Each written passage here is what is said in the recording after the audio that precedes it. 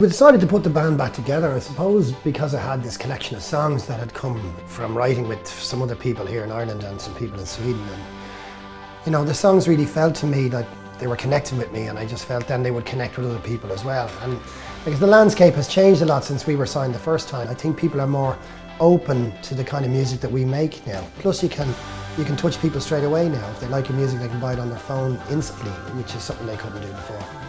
So I just think the time was right, you know, and we wanted to have a bit of fun again with the band. And listening back to all the old songs now, I still think they're beautiful songs. I still think they were ahead of their time. So maybe now the time is right for us.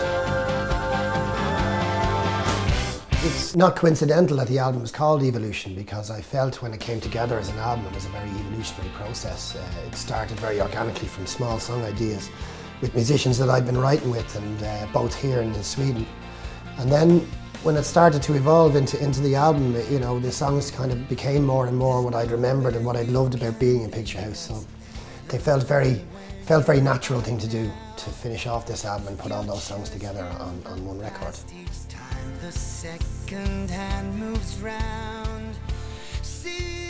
The reaction has been incredible, both from all the radio here and all the press and everybody else, and the reviews have been great, and so we're hoping that we'll get the same reaction in the UK. I think the fact that we've just been picked up on the BBC Two radio playlist is an excellent start. I mean, it's an excellent start, biggest radio station in the world.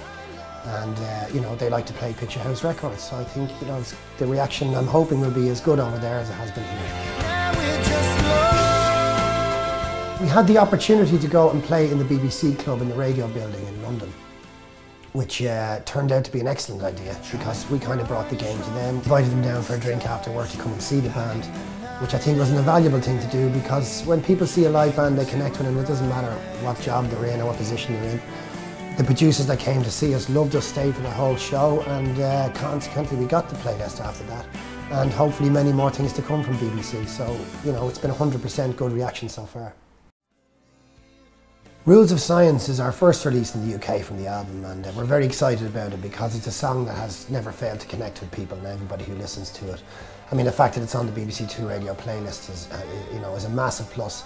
It got there because of, you know, the hard-working people in England that are pushing it, but also because it's a beautiful song.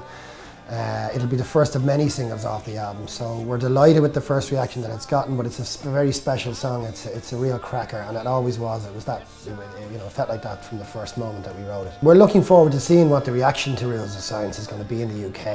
It's going to be as strong as it is here, and I think it is, because even so far the reaction that it's gotten from the BBC has been very positive, and a lot of the regionals have been playing it. So, you know, we're very happy that that's our first single. We're very proud of it. And we're just looking forward to it getting the same recognition in the UK as it has done here in Ireland.